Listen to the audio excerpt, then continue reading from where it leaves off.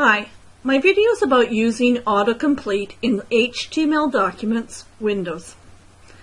I will show you how to use autocomplete in Sublime Text 3. Autocomplete comes automatically enabled, and if you want to turn it off, go to Preferences, Settings, User. Let's start by naming your new file and saving it in your folder. I am using autocomplete.html. To start our new HTML document, type in HTML and select Tab, and it fills in your doc type declaration.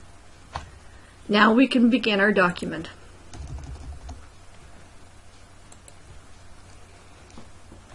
Let's start by creating a paragraph by typing in angle bracket and your character P and selecting the Tab key.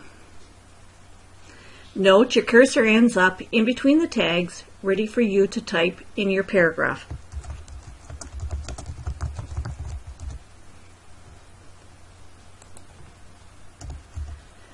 Now try this with some H1 or H2. If you are unsure what tag you want to use, start to type angle bracket and H. Note Sublime tries to figure out what you are wanting, and a little menu appears with a list of possible autocompletions. There is 3 ways to select the words. You can continue to type the word and the list will narrow down. Or you can use your up and down arrows to scroll through the list to select the tag or word that you want. Or you can use your Control and Space bar and it will jump down one line at a time.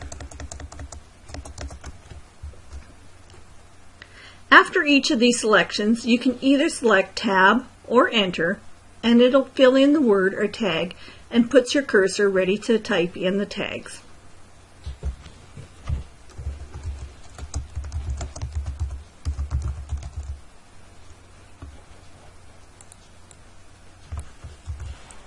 For an anchor tag, type in your angle bracket and the letter A and select Tab. Your cursor is now in between the quotations and you are ready to paste in your URL. Select Tab again and your cursor is advanced to where you enter the hyperlink text.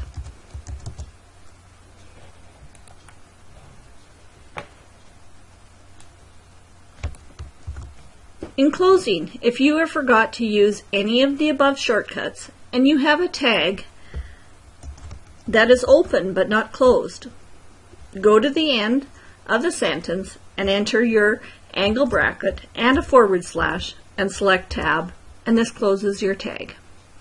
Thank you for watching my video.